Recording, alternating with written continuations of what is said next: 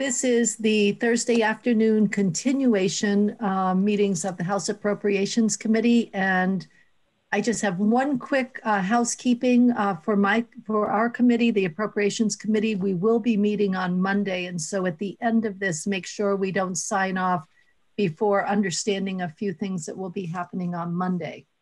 But for now, we are happy to have joining us the House Government Operations Committee. We have the Department of Public Safety budget before us, and we have Commissioner Sherling. I see your name. I don't see you. I'm hoping you'll be able to pop on. And we have your Deputy Commissioner, Chris Herrick. Nice to see you. And I will let you introduce the rest of your team.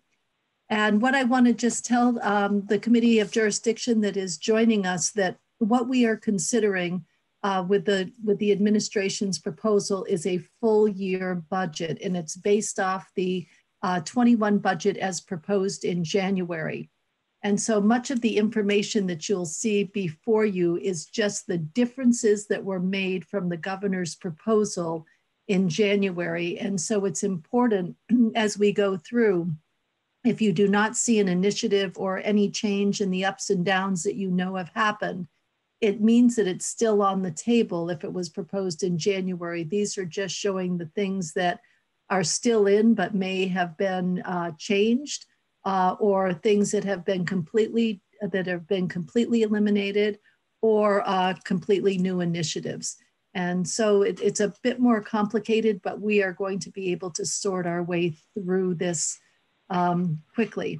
We're on a very quick timeline. I'm going to ask that the committees of jurisdiction reply in an informal email to us, very informal, about things that they agree, don't agree, or would change by January, I'm way out of touch here, by September 1st or 2nd. We're hoping to have a bill out that Friday or the next Tuesday because of Labor Day. So all of our work either way would be completed by Friday or before. So it's a very, very quick turnaround time. And for everyone listening here, appropriations we're doing a joint public hearing with Senate Appropriations next Thursday and Friday, and anyone is welcome to join in and hear what the public has to say about the budget, their concerns, or their support of certain areas. That will be Thursday at 5 o'clock or Friday at 1 o'clock. I think I have those times right, don't I, Teresa? Yes, 5 and 1. And so I am going to stop talking. Welcome, everyone. And I'm going to turn this over to Commissioner Sherling. I'm looking around my Hollywood squares trying to find where you went. There you are. And welcome. And we look forward to hearing the differences between what was proposed and what you're proposing now. Welcome. Thank you, and it's good to be with you. Sorry that we have to be with you in the summer. I said January. Wishful thinking that we were doing this in January, but not wishful thinking that we get to January quite that fast. Well, I guess it's a double-edged sword, right? The quicker we get to January, the faster we get COVID behind us. But anyway, I'll stop talking and just, I can't see all the Hollywood squares, but I think we've got with us Rick Hollenbeck, our Director of Administration, Finance Director, Megan Kleinfelter, who's the deputy there, Chris Herrick, you mentioned, I think Erica Borneman's with us from Emergency Management, and Colonel Birmingham. And Director DeRocher may be on or may not be on, I'm not sure. In any event, I was just going to take a moment and walk you through some of the highlights at Fortuitous that government operations is on, because some of the highlights relate to operational matters. And then turn it over to Rick to go through as many of the ups and downs as the committee would like. As you've heard from other agencies and departments, we've crafted a budget for 21 that tries to both meet the target anticipated revenue, but also provides a good foundation for additional challenges we may face in 22. Just remind the committee that what we presented in January and February was a 3-year effort at stabilizing the Department of Public Safety's budget. So a variety of alterations to try to get us to a point of stability. And the core of that still exists here, but because of the various things that are happening all at the same time, it looks a little bit different. It may take us a little longer to get to that budget stability. But that said, I think we've got a pretty good budget under the circumstances that's presented here.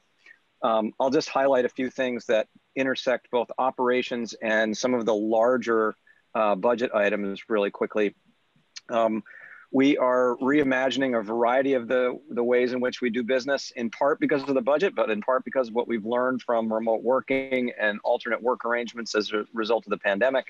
So we're doing a lot around our space and how we deploy assets and what technology is used, and that's reflected in part here in the budget. We've accelerated the adoption of some information technology projects. That was not a result of COVID or the budget. Those are just things that we told you we were going to do in January, and those are still in motion now. The two primary ones are body cameras for the state police. That hardware has been delivered. The installation is beginning, and we anticipate installation to occur, if all goes as planned without any COVID curveballs, by the end of the year. All the barracks and all the patrol division, the field force division, will be equipped. The other is the foundational piece of technology that I've talked about, the computer-aided dispatch and records management system. We're within just a few days of selection at this point. It's taken a little longer than we anticipated because of the hiatus in the process that was caused by COVID. But we're pretty close now to selecting a vendor, and that will provide the basis for really everything we do going forward in public safety, small p, small s, statewide, to inform data-driven approaches, to be able to track things like race data in traffic stops and beyond, to be able to track outcomes, to see what works, what doesn't, to be able to track use of force, a whole host of intersections there. Another major initiative involves the deployment of mental health clinicians. One of the items that you passed in at the end of the first portion of the session was direction to give a report on a plan to deploy mental health clinicians to all the barracks. That was also a strategy that was embedded in our modernization plan that we presented in January.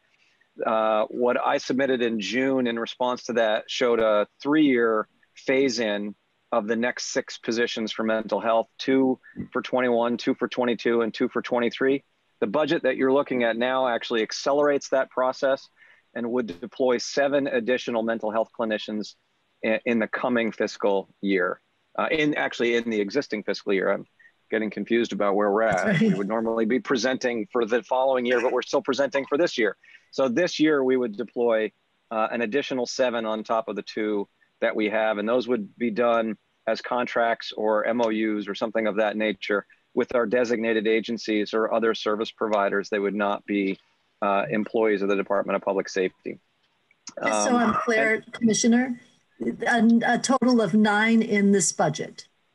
There will be a total of as it turns out, we have memorandums of understanding with the designated agencies, and we're not making contributions to the first 2.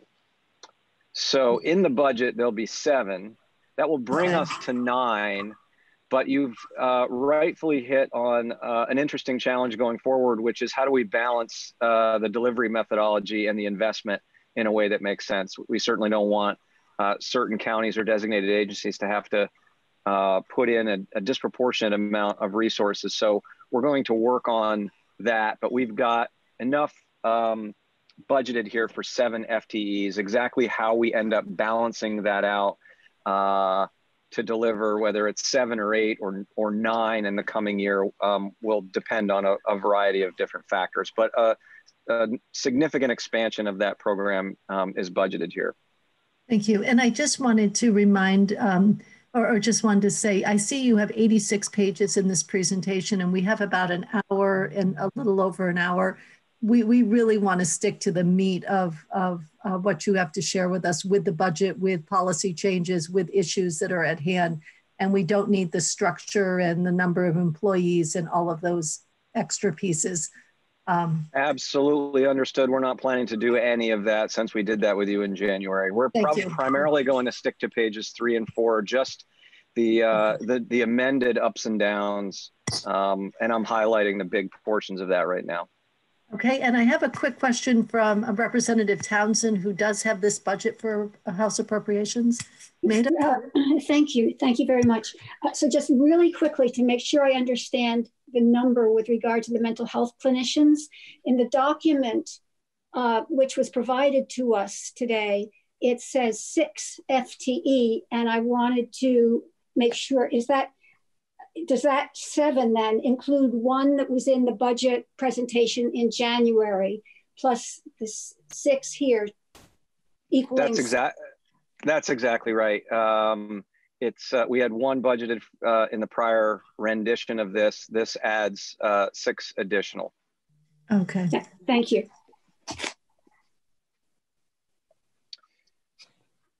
And then the final sort of macro issue.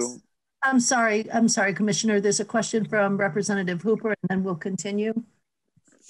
I promise we will let you get through a sentence before we stop you again. I'm just confused about the mental health clinicians and how this is being provided. So what are the 2 communities that already have these positions that are not being funded, and how are you going to kind of get equity into the system? The 2 barracks that have these workers, and we actually have to call them something else as of a meeting that we had yesterday on this topic, the operational components. So they're mental health specialists or something along those lines. Okay. The 2 barracks that have them are St. Albans and Westminster. And what we're working toward now is to develop a memorandum of understanding and or contract that we would ask all the designated agencies or other organizations that are willing to sign on to participate in. So we're basically we're trying to create a singular job description and a singular program that delivers the same service and replicates that across the 10 barracks and the service areas of those barracks. And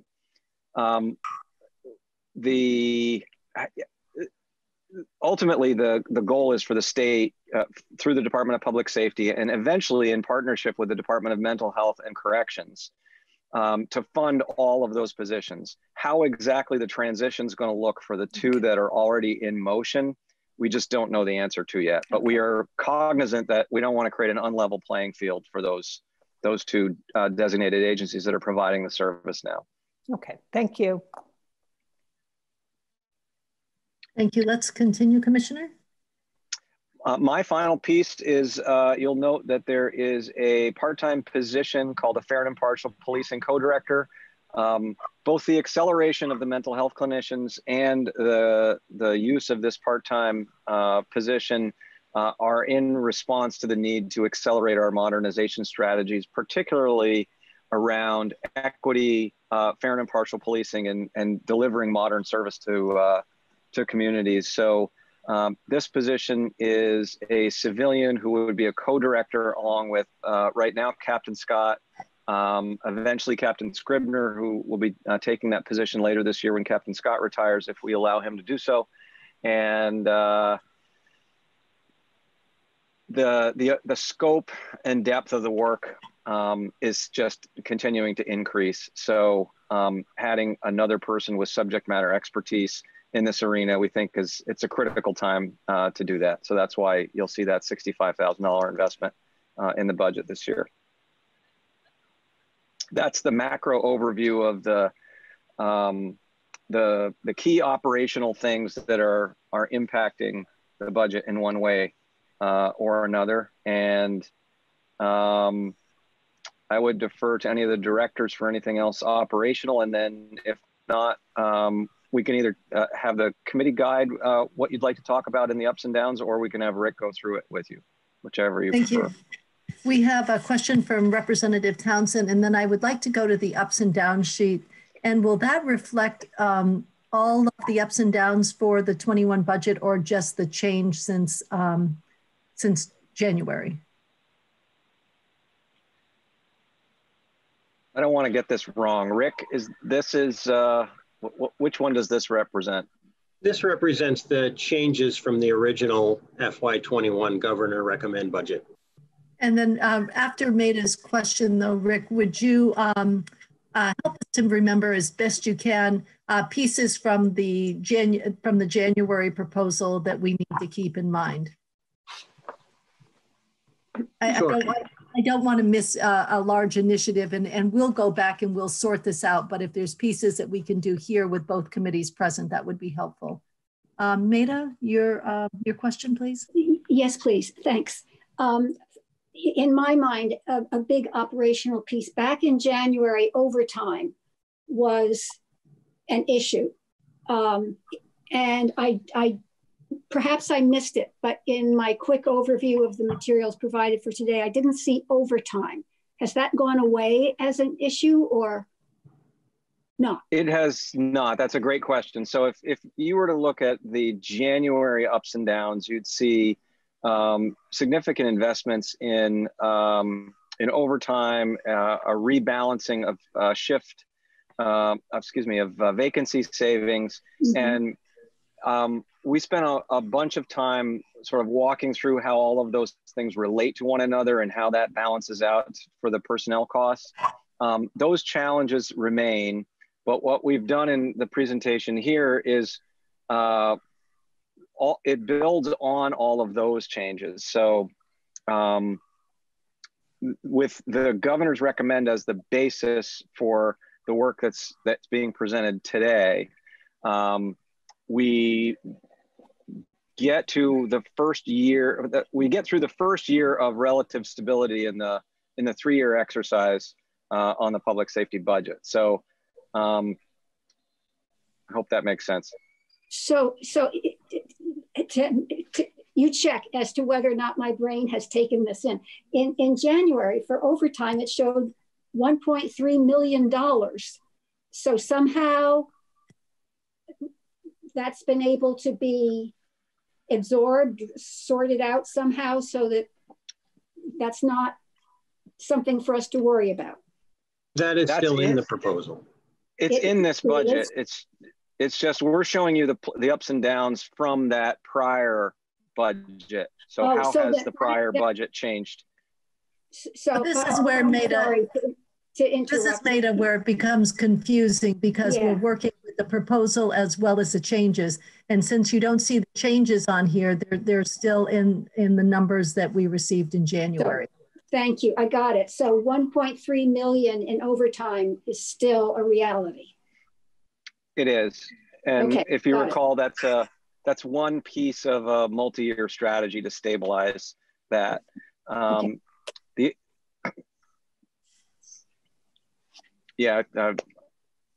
don't want to confuse things further, so I won't add any more detail because I fear it won't be helpful.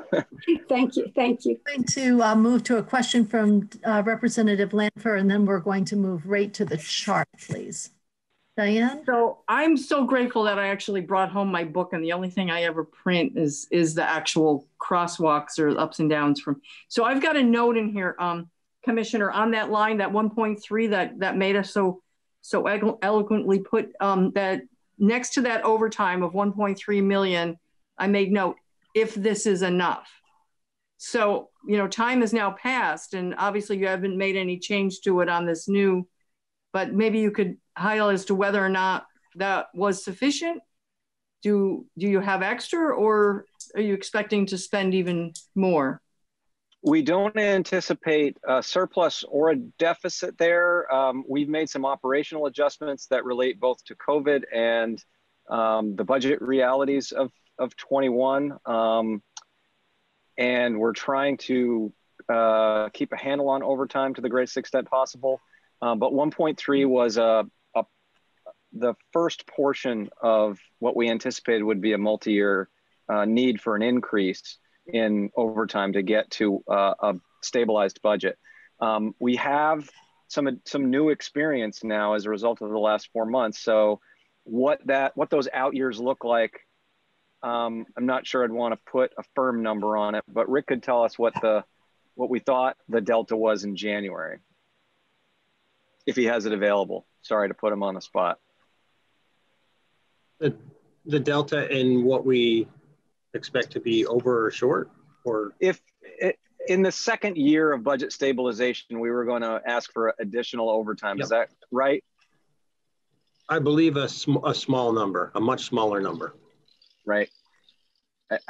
I wish I could remember the number, but it's been so many numbers from that since then that I don't have it off the top. But so let's say as a placeholder, it was another $500,000 to get to what we think the realistic annual average spend is on overtime. We've got some new experience now, and Colonel Birmingham and his team have done a variety of really creative things in the last couple of months. So that number may go down. I don't anticipate it's going to go up.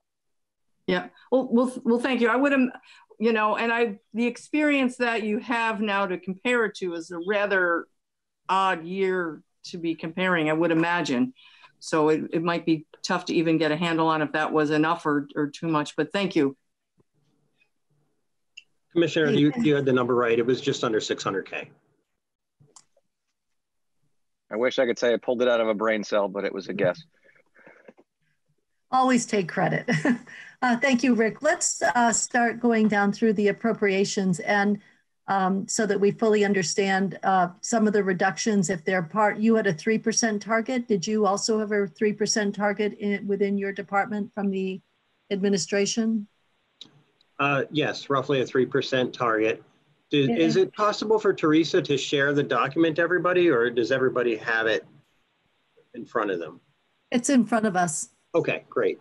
Okay, and so if you could tell which reductions are 3%, and how you're going to make those work and not impact the work that you do, and which perhaps COVID money was used to help with some of these initiatives, and let's leave it at those two. Okay, I think you'll see that the reduction of roughly 3% falls to the bottom line. Individually, we have a variety of reductions that are not necessarily tied to a particular percentage, with the exception of the internal service fees, which are in general 5% reductions. Right. But I can run through this and explain all of that. If you would like to start with state police, for example, the fee for space and workers' comp, those are 5% general fund reductions of our internal service fees. We've heard from BGS, and we will hear on fee for space, ADS, and workers' comp. So we understand those 5%, those reductions. Great. The next line, the mental health clinicians, the commissioner had spoke to that already, as well as the fair and impartial policing co-director. Are there any questions on that? I don't have questions. I'm not seeing any. Commissioner, Representative Lanford, your hand up from before. Yes, ma'am. Sorry, I'll take it down. And I have a question from Representative Hooper, as in Robert Hooper, not Mary. Thank you, Madam Chair. Are these mental health positions contract? They're listed as FTEs, but are they contract positions? And how are we guaranteeing any kind of coverage if that's appropriate for this kind of question period? They are contracted positions. They're full-time employees, but not employees of the state. So we can modify that for some clarity there. So how are we dealing with coverage then? You have one 8-hour person and a 18-hour shift. This is, we're trying to get just to a base of one specialist per barracks at this stage. And we actually discussed this yesterday, what the schedule would look like. And the reality is it would be based on the need. So what are the times when the clients are most in need, we would mirror the schedule to that based on call volume assessment. Thank you. Thank you. Let's continue.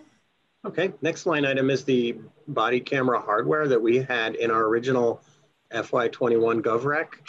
We were able to make that purchase out of FY20 funds, so we're backing that out here. Okay, so we don't have a reduction in any actual body cameras. You were able to purchase them with 2020 money, and therefore you have all the body cameras that you need, and you don't need an appropriation. You can back out this amount. Sort of correct. The body cam project is in process, but we have obligated those funds in a purchase order.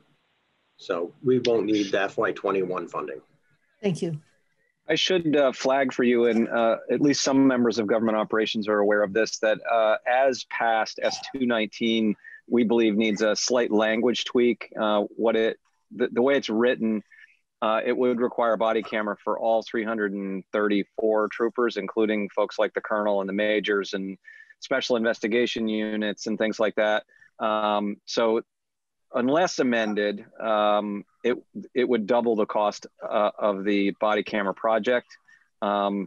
So we're hoping to work with the legislature to make some amendments to ensure that we've got body cameras with the right personnel, but that we're not needlessly spending money on folks that any video they take would be quite boring. And for some, actually, would potentially be inappropriate. So just wanted to flag that for you. Thank you. Let's finish this section and then we'll open up the first section to more questions. Okay, next line item, vacancy savings. This is largely for us to allow for the mental health clinicians and the fair and impartial policing director. And travel line item being cut for obvious reasons with COVID. Nobody's really traveling out of state unless it's something mission critical. And I'll stop there if you wanted to. Okay, I have a question from Representative Lamper. Sorry to be a pain. So I just want to make sure that I'm reading this right. And this question might be for Rick on there. So underneath the body cameras, in what you're presenting today, you have a reduction of 161,623. And in January, you had as a line item 387,747 for, I'm thinking is the same thing. But now you can reduce that by 161. So would it be true then to say that you used 226,000? The difference between those? The remainder is for other parts of the project. The 161,623 was specifically for body camera hardware.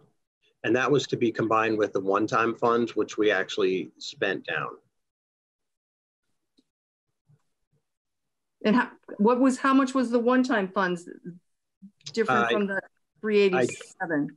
I don't have that number available, but there was the one-time funds that were appropriated for the camera project as a whole. Yes. Budgets ago.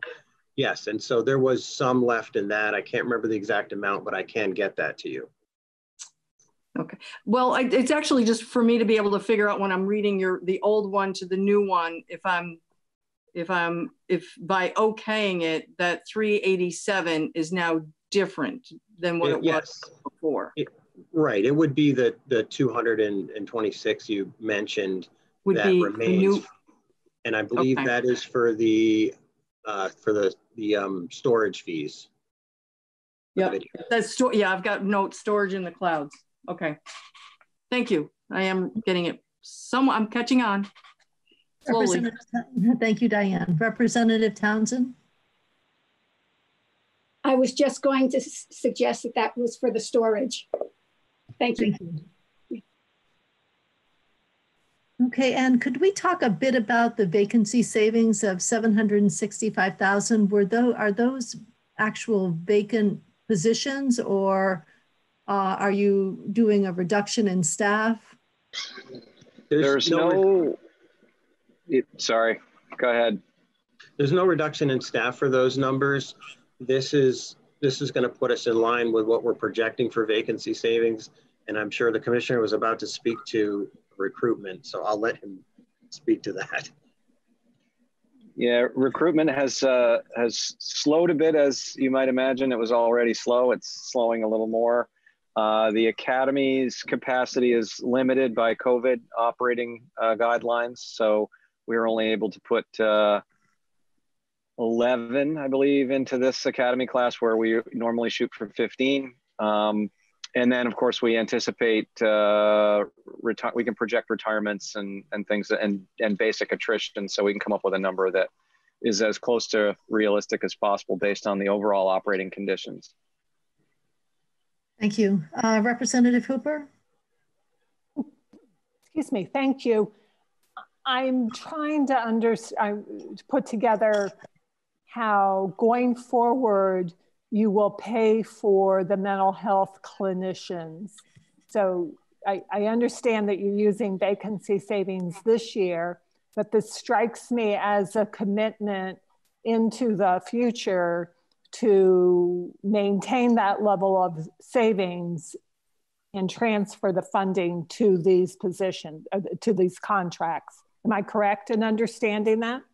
You are correct, Representative. This is not your first budget review. We have a number of potential strategies. Some may involve vacancy savings if recruitment continues to be a challenge.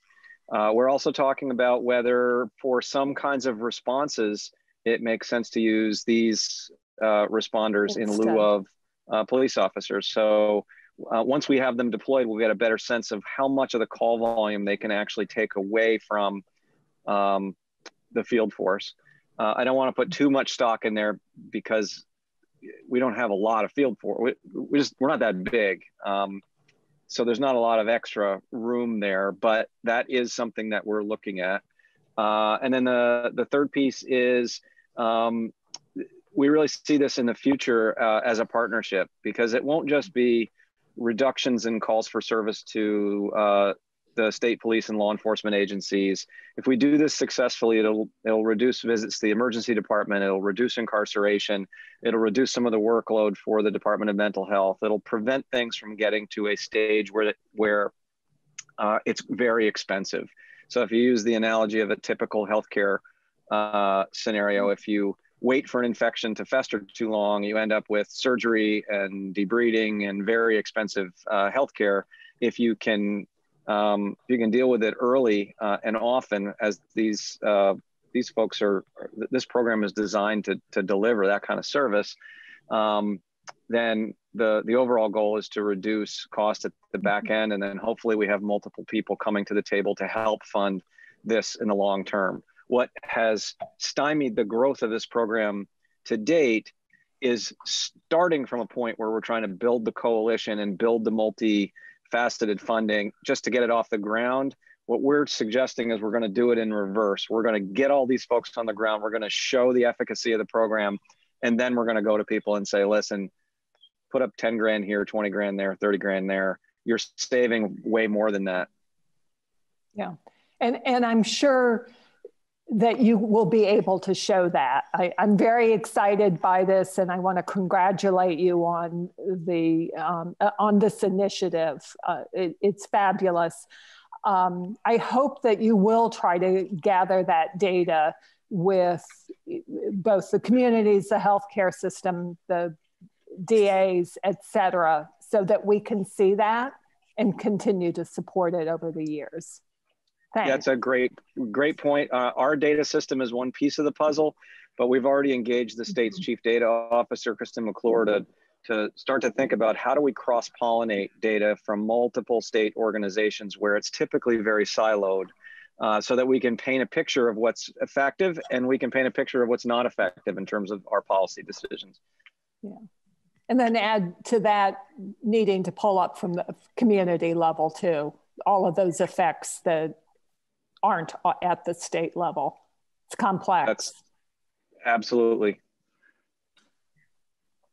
Thank you, Mary. I'm sitting here laughing at myself because I realized I asked a ridiculous question about vacancy savings. Of course, they're vacant positions. I'm a little distracted today. I sent a daughter off to school and it's a little nerve-wracking. But my question, what I meant to ask were, are there critical positions that you won't be filling in order to achieve these savings that you have been trying to fill? No, we're not leaving anything critical on the table. And we have two other questions. I have one from Representative Jessup and then Representative Townsend. Right, thank you. So this may be well-trod ground in terms of the policy committee, but I thought I heard that the rollout of the body cams would be at the end of the year. And my question is that at the end of the calendar year or fiscal year? And does the delay have to do with some of the earlier back and forth with storage or with something else that you could lightly touch upon in a fiscal committee? If everything goes as currently planned, the deployment will be complete by the end of the calendar year. Is it possible it could go beyond that? Yes, the technicians that are coming to help us with the installation are coming from Texas, so there's some very stringent guidelines on what they can do and how they can travel. There's no real delay. It's just we've got to equip 202 uniformed troopers and 10 barracks with gear, so it's just a very large technology project.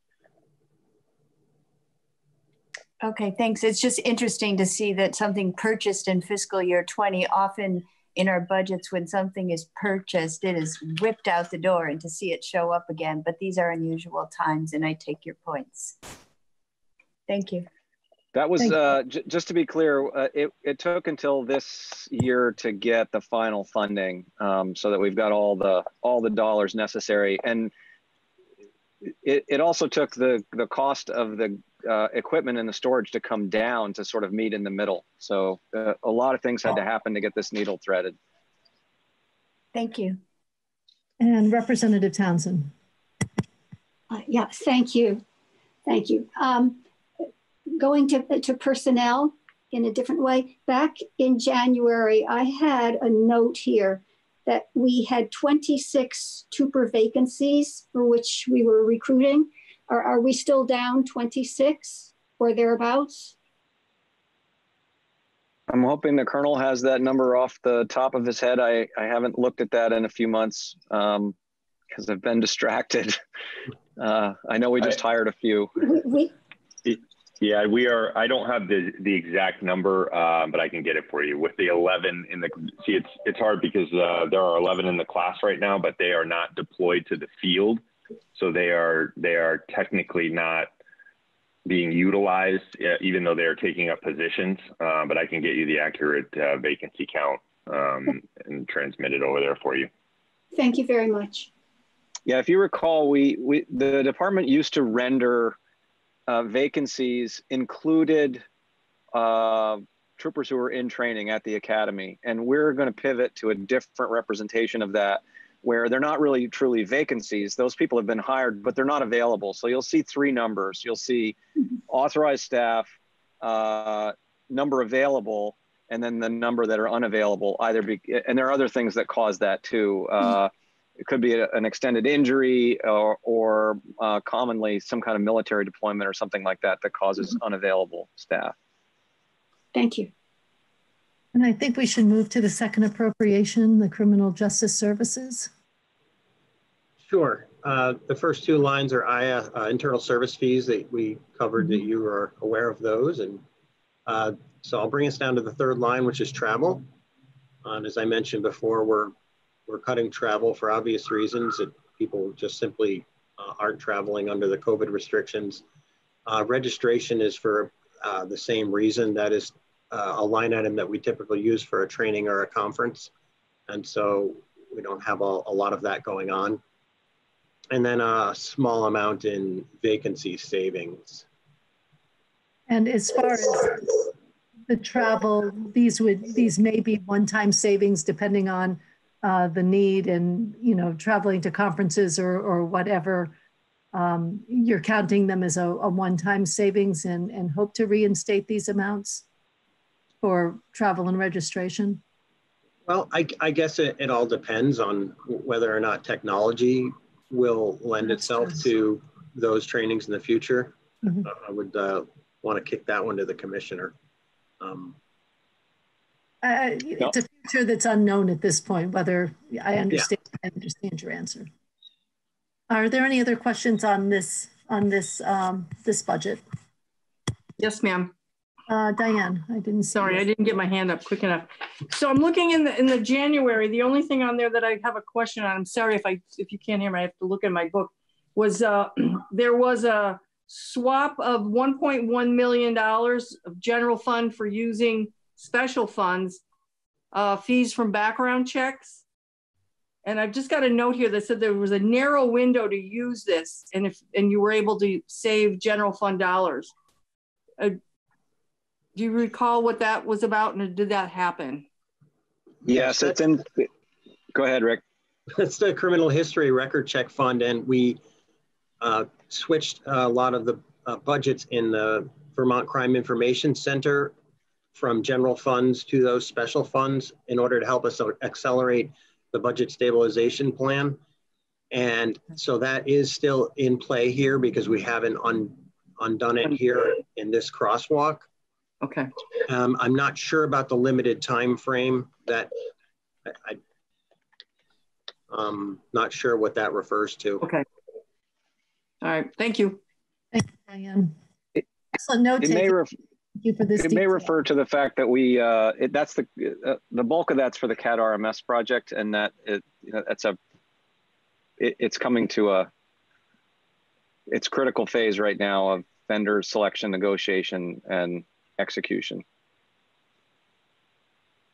I think, do I have some other? No, I don't have any other questions on the second appropriation. Let's move to emergency management, please. Okay, emergency management. I'll skip over the workers' comp and go right to the federal funds that we're making available from a grant due to COVID, and allowing us to restore the general funds that we were going to use in the original FY21 GovRec. Okay. Had that gone through, we would not have been able to reverse this because it would have been supplanting at that point. But since bill never passed, we're able to restate this as federal funds. Okay, thank you. And then the swift water rescue and damage assessments somewhat go together in that if there's a disaster, we need a flood event. We need our swift water teams staged and active if there is anyone in jeopardy. And the damage assessments are so that we can use our, Erica, I don't know if it's LEPCs or RPCs in order to do our damage assessments. And these damage assessments are absolutely critical to a declaration should we be reaching the threshold. Thank you. I don't use these explanatory. Erica, did you want to weigh in? I hear a background noise. Erica, was that you or not? No, I think so. I was muted. I think it was some echoing, but Rick was able to capture that succinctly, and I'm available if there's any questions. Thank you. I think those are pretty self-explanatory, and so I would suggest we move to the fire safety division, please. Okay, for fire safety, I'll skip again over the workers' comp. Temporary employee line item reduction of 20,000. That is a scaling back of the temporary position that was funded in FY20 in order to do curriculum development. And that's all for general funds in that, but if you direct your attention a few columns over to the special fund cuts, I'm sure you want to know why we're restating that. The fire safety special fund experienced a deficit this year. It's ended the year at about $900,000 in the hole. So we have begun making some reductions to try to get a balanced 21. 21 will bring a significant amount of cigarette revenue that we didn't see in 20. So by cutting these line items of just under 400,000, that should bring a balance to the 21. We still have the FY20 deficit to deal with, however. And we do have some questions here. Representative Hooper, Mary? Yeah, thank you. I'm not surprised that I assumed there would be a down in your revenues just because of the construction season being disrupted. Is there something more than just a COVID-related response as an issue with the fund? Or is it simply the disruption of the construction? I think it's mostly, oh, sorry, Commissioner. That appears to be most of it. There's also, we've seen a slight change in the types of permits that are being issued. We're seeing quite a few that are in the $199,000 project range that are scooting in under the wire in terms of the fees. So that's a piece of it as well. Okay. And given that, the folks who work in this division are always awfully busy, but did they get redeployed to other work if there was a downturn in the work, and were you able to draw down CRF money for the other work that they may have been doing? They did not get redeployed in terms of their assignment. They had an occasional thing here and there that they helped out with COVID, but there was an opportunity to accelerate the clearance of backlogs of permits and get things taken care of during that time when the number of new applications went down. Okay, that's always wonderful. Yeah, thank you. Commissioner, you mentioned the fees and that, being able to, I don't want to use the word circumvent, but being able to scoot in under certain limits. Does the fee schedule need to be re-examined, in your opinion? Do we have Director DeRocher on? I know he's taken a look at that. Yes, this is Mike DeRocher. That's a good question.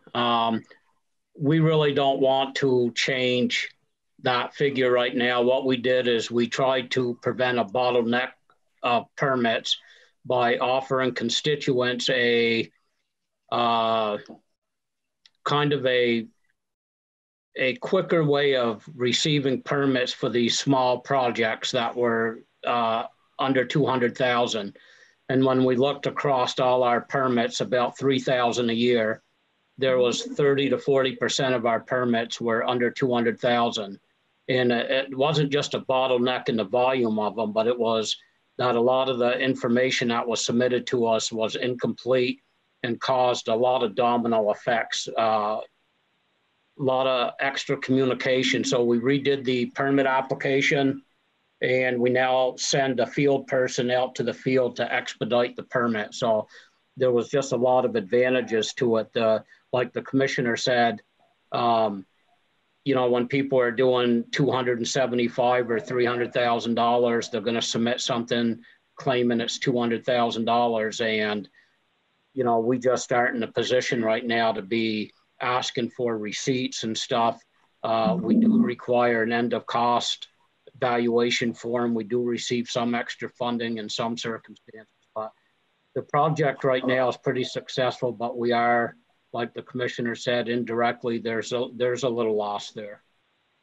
I'm not sure if you were on a fees, on a fee schedule to review fees, but fees are really to cover the cost of services. And if we're not meeting the bottom line here, and I don't know if there's a deficit in the fund or if you're able to use other funds to address where we're not coming to zero. Are we running a deficit in this fund is one question. And number two is the fees have not been, I don't think, updated in 5 years. And have the cost increased in 5 years, or have they remained the same? Just personally, I don't recall exactly what year it was, Rick, that we went in and raised our permit fee, our construction permit fee. But the last time we did it, we raised it 45%. And I took a lot of heat when that rate was raised by 45%. And I guess I'm probably still taking some heat for it, to be honest with you. But what the issue is, like the commissioner said, there's been a downtick in the construction fees, and that's where the majority of our special fund revenue is generated, is by construction permit fees. When the construction was good 7-8 years ago, we were carrying a $2 million surplus. So we are solely dependent on special fund revenue. We receive no general fund for our fire safety program. I understand that. Yeah. He has to jump 45%. It worries me that we're not doing the increase, on a smaller basis, depending on the costs. And when we wait till they get out of control, then I can understand why people are upset when a fee jumps so high. So it's, yeah. I understand the don't raise any fees, but then if you're not paying for the cost of service and your jump is substantial, that doesn't make any sense as well. Yeah. My second question was, is there a deficit in this, are we running a deficit here, or are we using other funds to balance this budget? Because reductions to cover the costs, that it was 900,000, and I don't see the full 900,000. So is there a deficit in the fund? Yes, there is. If you look at it on a cash basis, the deficit is around 900,000. Okay. And is that just for this year, or have we accumulated? Is there a larger overall deficit? It's mostly this year. We ended with a very small deficit in fiscal 19. But it was under 50,000, I believe, but yeah, this year was mostly due to the COVID. We may have ended with another small deficit this year if it had not been for COVID. Thank you. It's that I think we'll want to watch. Let's go to appropriate. I don't see any other questions on this section, so let's move to the fifth appropriation. So this is administration division, and the first line has to do with the e-ticket contracts. This is a project that was completed with National Highway Traffic Safety Administration funding, and we have been seeing the end of that funding in the past couple of years. So we thought we were going to need general funds for it this year. We were during the midst of the COVID crisis. One of the things that happened is we found that there were some NHTSA funds available to do one more year of these contracts. So we are backing out those general funds and putting it back into the interdepartmental fund because that federal money is handled by the Agency of Transportation. The temporary employee line item, we're cutting the general fund temporary employee line item because we haven't had much luck in hiring a temporary position anyway. So, and we're trying to cut costs where we can. So that's a place where it was a pretty easy cut. Travel for the same reasons I've mentioned above. And for the rest of what's in administration, they're all internal service fees. Workers' comp, fee for space, ADS, human resources, and vision, and the insurances. Okay, are there questions on the administrations, on the reductions here from anyone? And anyone from government operations, please, if you have questions, please raise your hands, your virtual hands. Okay, I'm not seeing any, and then let's move to the forensic laboratory, please. Absolutely. In the forensic laboratory, the only one that's not an internal service fee is our contractual line item. We did add a position to the lab in the original GovRec, and that allowed us to reduce some of our general fund contracts and Also, some of it was due to the availability of federal funds to cover some of the contracts. Are there questions in this section? Representative Fagan. Thank you. Rick, thank you. Good seeing you again. Hey, Rick, when the Department of Health was in, they mentioned that the lab, and I know we have at least 2 labs, but the lab was doing a lot of COVID-related testing. And the other testing that they would normally do was then sent out to other labs for those other labs to conduct the test. In other words, there was no reduction in services, just where the actual performance of the test occurred was different. So number one, is that this lab that we're talking about? Because I know it's certainly not the agriculture lab. And where would the expenses for paying those other labs to do these tests show up? This is, Representative, this is the Vermont Forensic Lab. You're talking about the public health lab. Okay, so there's 3 labs, yeah. There may be more than 3. I think A&R may have a lab as well. Sometimes it's hard to keep track. Thank you very much. It is. But on that note, is your lab able to keep up with the demands that have been placed upon it, or are you also seeking outside assistance? No, our lab is in reasonably good shape. We actually have just assigned 2 microbiologists to assist with the health lab to bolster their capabilities for COVID testing. There's part of it. Thank you very much. Is there an interdepartmental transfer to cover for that? There will be. Not at this. Yeah, they're just starting their training. Gotcha. Very good. Thanks. Thank you, Peter. Representative Townsend.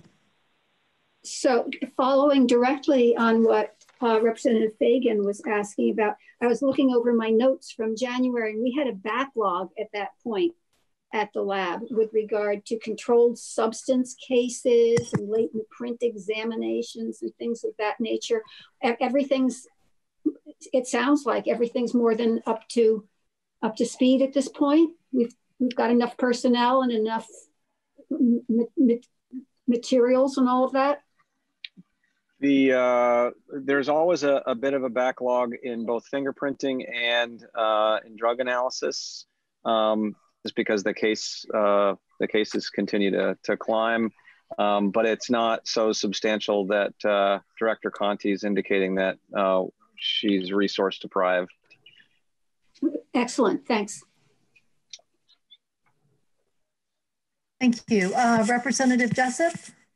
Hi, just a quick question about the forensic lab and capital investments. And I apologize, I don't know a lot about this budget. It falls to Rep. Townsend. But if retail cannabis were to go online, are all the pieces of equipment and staff in place for that, or would that be an upward pressure potentially? Thanks. I don't know the answer to that question. I'll have to ask Director Conti, and I guess it depends on in part on what the demands on testing would look like. I don't believe the forensic lab is doing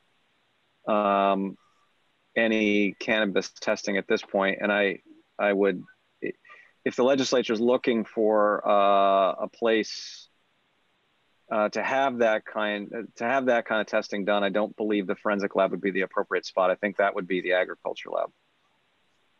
Yeah, I guess I'm not. That's accurate. That is exactly what the legislature has considered.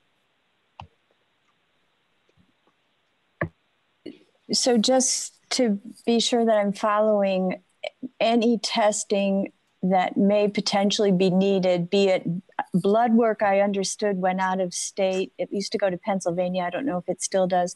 But let's just say in the hypothetical, again, I'm just looking forward for upward pressures. If there were to be, in fact, be some sort of a saliva-based test, that would not happen at the forensic lab. Is that what I heard? That might. That depends on the nature of the test and what the chemistry, what tools are required, et cetera. I'm sorry, I was interpreting that as more the commercial market. testing required to support the commercial market, not the criminal side of things. Okay, thank you. Okay, I just wanted to be sure you were done. Representative Hill, you have a question?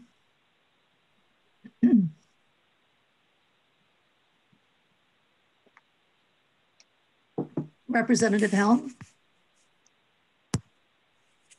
I don't see you, Bob.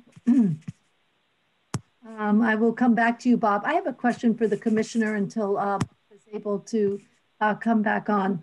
I wanted to go back to the part-time position for the position for fair and impartial policing.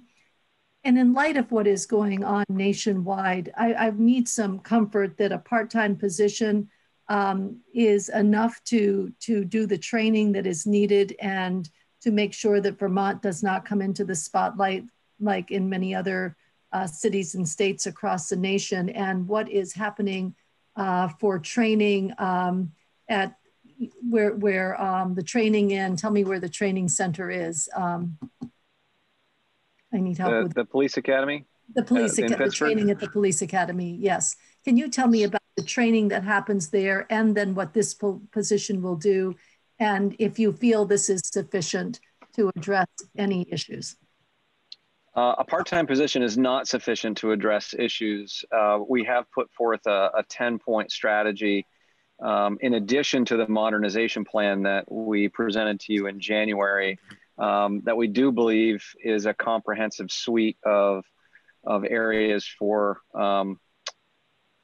improvement, for modernization, for new technology, for new process and practice, statewide, not just within the Department of Public Safety, but the 10 areas that we've identified are all things we think should be standardized on a statewide basis for all law enforcement agencies. So it's really working on all of those things that is essential. And this position acts in a role to help us coordinate all of that. So it's a piece of a much larger puzzle, but an essential piece. Commissioner, if I may add to that. Sure. I don't know. Can you hear me? Matt Birmingham, Director of the State Police. What's important to remember too is that we have devoted full-time sworn members of the state police that are, one is a captain, Captain Gary Scott. His full-time position in the state police is the Director of Fair and Impartial Policing, Community Affairs. And he works very closely with our Office of Professional Development, which has another staff of 5 sworn members that are dealing in service training, hiring, and recruiting. And all of the fair and impartial policing objectives and goals for the department are pushed out across all command staff and all members of the department. So it's not just all of our fair and impartial policing goals and objectives are not falling on this part-time position. It's supplementing an already very robust fair and impartial policing unit of the state police. Thank you for that information. I don't see Representative Helm had a hand up. Bob, did you have a question? Your hand is up. You need to unmute. There we go. There you go. She had me lathered with all sorts of things I had to erase first. So can I go to any topic I want? Well, within reason. Yeah. Well, it has to be on topic. All right. I can do that. I can handle public safety and some things commerce, and that's about it.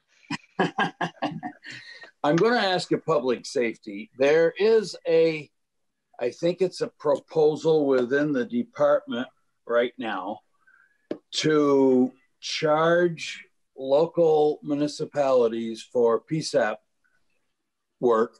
And I think, from what I can gather, is to charge the municipalities that have departments.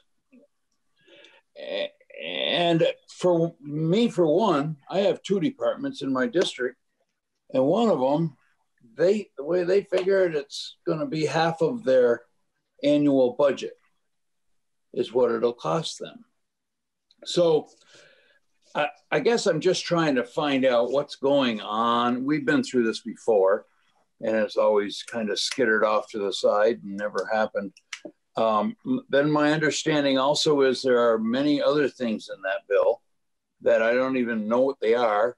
And anyways, I'd like to see if somebody could call me, send me a copy of the bill, maybe just a snapshot of what's in the bill and some information, so as I know when I'm talking about this, I know what I have a little bit of accuracy in what I'm saying.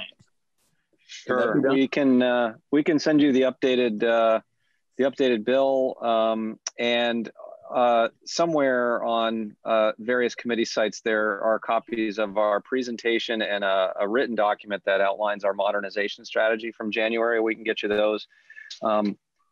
DC Herrick just sent me a text message offering to help facilitate that. So it sounds like he can get you all of that pretty quickly. But for the entire committee, just partially to remind you some of the things we talked about in January, but to tell you where we're at with this right now. Well, what we put forth in the modernization strategy in part was a rebalancing of the way that the state supports public safety statewide. We're suggesting that there are things that we are currently charging municipalities for or not providing for service that we should be providing. Two big examples, the computer-aided dispatch and records management system. We believe the state should be delivering that as a core service to public safety organizations statewide without a charge. So what your departments are seeing, Representative, is a piece of the puzzle, but they're also, if they're police departments, they're seeing a reduction and ultimately an elimination of charges that are coming for technology. The other piece is the mental health clinicians that as we craft this program, the plan is not to just respond and provide service to the service area that's covered by the barracks and the state police, but to cover the entire service area that barracks would cover, to include all municipalities, so to provide additional assistance there. On the other side of that coin, there has been a can that has been kicked down the road, so to speak, for some time around creating parity with the way that dispatch services are paid for statewide. And this is a much longer conversation, but the oversimplified version is that there are some municipalities who are paying a lot for dispatch services. There's some that are paying a little for dispatch services. And then there are some that are getting service from the state and they're getting it for free. And it just doesn't create parity across the taxpayers. So we've put forward a plan to create some parity, to not overcharge people, to only charge for the calls that they're going to, and only charge for dispatchers, not charge them for any kind of overhead or administrative fees or ADS fees or anything like that. What we think is a very pragmatic approach to just creating parity across the public safety organizations for a service that is quite complex and costly. That's the simplified version. Well, can I get a little more complicated version? Absolutely. And to be clear, we've been talking with public safety organizations since January about this plan, so it should not have come as a surprise. We've had multiple conference calls. We sent multiple communications to them. And the most recent one was just, I believe, yesterday. Well, I'm not going to say it's a surprise. I don't believe it was to them.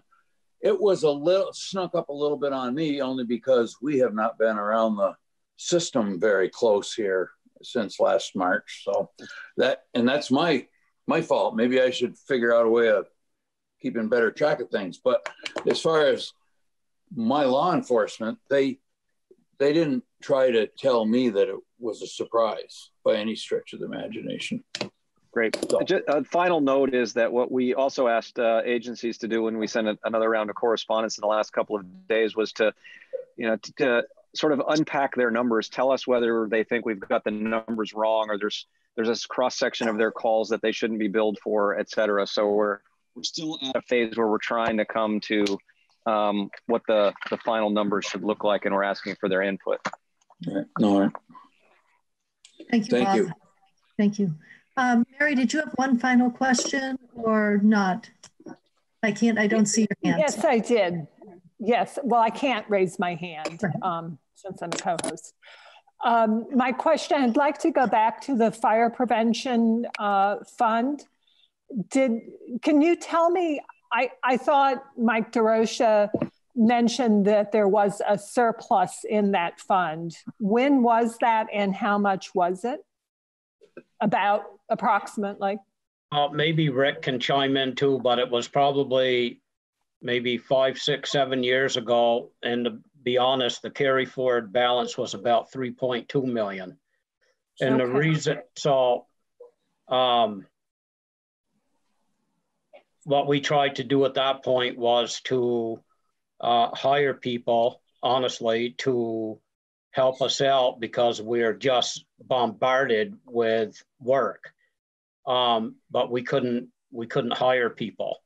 And if I recall, that was a time where the state actually took the funding, the carry forward money from us. And so, you know, where we are right now, Mary, I know you're familiar with our division. You know, we're trying to put forth a budget right now that I think it more aligns our budget and expenses to what the actual revenues are. And so that's what we're doing. We're being fiscally responsible by recognizing that, you know, our revenue may be down this year, so let's try to control our expenses the best we can. And that's what we put forth here, was an honest attempt to reduce our expenses without devastating our services and so forth, and we can do this. So we'll have to see how the economy is. It's hard to, in this environment right now, it's hard to predict where we're gonna be. I appreciate that, Mike, and I didn't want us to leave this discussion thinking, oh, there was a deficit, what were you up to? Yeah. The fact is, you guys have been slammed. It was a huge amount of work. You tried to stay on top of it, but we also made a decision to use some of that fund balance somewhere else. And maybe we should, I don't know how much detail, but we may want to come back to this. But when we say, oh my gosh, there is now a deficit in that fund, let's remember that in fact, monies were taken out of that fund that would have covered that deficit. Correct. I think I'm correct in thinking about it that way. That is correct. And then secondly, we have been, our budget, our expenses have been coming in under budget. So, you know, I have been under our spending authority. So this is a revenue issue. Mm-hmm. Yeah. Okay. Thank you. Yeah. And I think this is to the commissioner, to the finance director. Were the funds in the fire prevention special fund used elsewhere within the department, or were they swept up as part of the, and I always forget the words that we use that describe how we take money. You're talking about when it was reverted to the general fund? Yes. So it was reverted to the general fund. That's what we did? Yeah. Okay. It was not used elsewhere in the Department of Public Safety? No, I can look back. I think we're looking at, like Mike said, around 7 years ago, and I can get those details on that fund scoop. Okay, thank you. Thank you, I had this memory of spending some money on some police cruisers, but I may be making that up. Nope, Peter says I was right. That's it. Yeah, in that budget, yes, we did have an increase in state police cruisers in that same budget, because we had sort of robbed from those line items for several years, and the fleet was in badly needed to be replaced. Okay, thank you. That money used, well, it was just reverted back to the general fund, and then there was an increase within the another one of your budget line items. Correct. We have one last final question. We're at our final, we're at the end of our time allotment. Representative Harrison? Yeah, thanks, Kitty. So I'm just not familiar with all your budget documents, and we touched upon it, but I'm not sure where it shows. But on the body cam issue, I just wanted to revisit that again. The storage issue has always been an issue with the cost. Is that built into the budget, and is that why there's no difference shown if we're going to put these live in the coming months? So the storage is in the budget. The hardware is the only section that was removed. I'm trying to get back to the page that would show you the reduction in equipment. That would be, if you look at page 5 of 84, you can see it in the department roll-up under the equipment line item. 161,623 down. Page 5. Yeah. So you can see that line item being reduced in equipment only. Okay, so the cloud storage or whatever you use for backup, where would that show? I believe that would be in the contract line item or software. I'll have to drill down on where that is. Exactly. Okay, I just want to be, it's in there. It's in there. Okay, that's good. Thank you. Sure. Thank you, Jim. And any follow-up questions, we will put those through Maida, who has this budget. And Maida, will you make sure to keep in contact with Representative Gannon so that when their committee, if they have any follow-up with public safety, that you can join in? Would you mind, John, if we join in on one of your meetings as well? And so I want to thank the commissioner and the team for coming in. Right now, we're going to have about 5 minutes so that I can hear from government operations what their concerns are, any policy issues that they want to bring to the table, or if there's any language that they think they need to be working on so that we can turn these budgets around as quickly as possible. And you're more than welcome to stay and listen, or you can sign out. I'm not sure where you are, Commissioner Sherling, but it looks a lot better than where any of the rest of us are. You're muted, and maybe you want to stay muted. We've all been guessing. I'm in Colchester. Oh, good. Enjoy the backdrop. So you're welcome to stay on, and again, thank you for this. And thank you very much. Good to see you all. Thank you. John, are there, from your committee, as we start to close out budgets, we want to be aware of any of the sticking points. So from you or any of your members, are there things that you are going to need to take more testimony on, think about, add language, concerned about a budget reduction or increase? Well, I mean, Commissioner Sherling did note in S219, we require all Vermont State Police to wear body cams, and that language needs to be tweaked to exclude, folks that are not in the field, as he referenced. And that will not come through the budget, or are you anticipating adding that to the budget language? That would not be part of the budget, but it would have an impact on the budget because it would reduce the number of body cameras that the state police need. Right. And so in a memo to us by the 1st or 2nd, if you could relate that you support or don't support, if we could get a memo from you, and it can be a very informal memo. It doesn't have to cite statute or sections in the budget, just, cite what the issue is and whether you support it or what the change is that you recommend. Right. And the only other change might be tied to whether S54 passes and some of the testing requirements that are in that with respect to saliva testing and blood testing respect to cannabis for highway safety. So those would be dealt with in the cannabis bill and not in the budget, correct? Yeah, but I just wanted to just point that out to you. Thank you. Anything else budget related? Marcia? Excuse me, Representative Gardner? Thank you. back to the body cameras. Do we have any idea what the savings will be if all officers do not have to be equipped with body cameras? I think that we have lost, I see Commissioner Sherling is still on. I'm not sure if he's, there he is. Yes, I lost signal a little bit though. So if there was a question, I missed the content. Representative Gardner? Yes, I'll ask again. Because not all of the officers will need body cameras, can you tell me how that will affect the budget?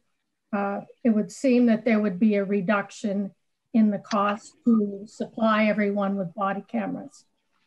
I wish that were the scenario we were in. We're actually in the inverse, that as written 219 would add cost. What we're suggesting is to tweak the language to ensure we don't add any cost. Okay, thank you. Thank you, Marcia. That was an important question. And Bob? Thank you, Madam Chair. I'd like to thank the commissioner for not getting us seasick while he's sitting in Colchester. I kind of am in the same ballpark with Jim. Last year, the storage numbers were prohibitive, and now all of a sudden they seem to be a second thought. So I hope that at least in our committee, we can talk about where that money ended up going or not going. Thank you. We look forward to that conversation. And I'm going to lower the hand. And are there any other final questions? So we will hear more from you. I'm looking, Representative Gannon, from your committee about tweaking the language regarding those people not working in the field and not needing body cameras, understanding there's not going to be any impact to the budget, as Marcia discovered for us. However, please let us know if that language needs to end up coming into the budget, because we'd need to consider it sooner than later with the time schedule. And then that, if the other pieces are pieces that you agree with, your committee agrees with, if you could just get us a quick email, send it to Teresa, and she'll make sure to forward it to the entire committee if you agree with the reductions and any changes. And don't forget to look at any initiatives that were in the January proposal. Okay. Okay, thank you. Mary? I'm sorry, I thought of a question that maybe DPS can answer. My recollection of the governor's budget in January was for the mental health specialist, the one that was going, I think however many that were going to be there. You had planned on receiving some money from the Department of Corrections to help fund that. Is that still the case? And does DOC know that? I do not see Commissioner, nor I don't either. Do you know, Rick? Are you aware of that? I do recall that they were going to fund one FTE, but I don't know if their outlook has changed. So my recollection is when I discussed, and there was a transition, and their commissioner, different commissioner had written the budget versus Colonel Baker. That was a surprise to them. And so if you're still counting on that, that probably should be sorted out between DPS and DOC. I believe the commissioners have spoken, so okay. I think that they are working that out. Okay, Maida, you and Mary between DOC and DPS will find out where we are with that position.